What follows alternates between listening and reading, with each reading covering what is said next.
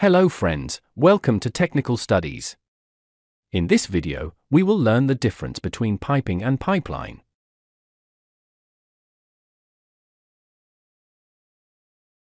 Piping means the network of pipes inside a plant, factory, or building. It connects different equipment like pumps, tanks, heat exchangers, and machines. Piping is usually short in length and spread within the boundary of the plant.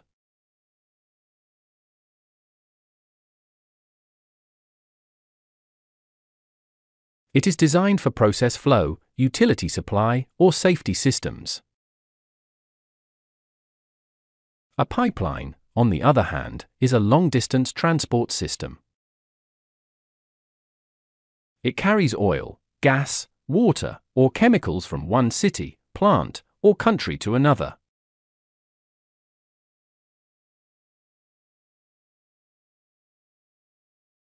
Pipelines are laid underground, underwater, or sometimes above ground. They are designed mainly for bulk transportation of fluids over long distances.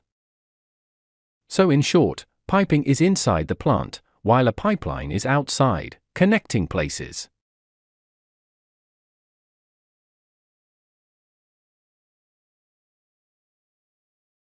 Both look similar, but their purpose, length, and scale are very different.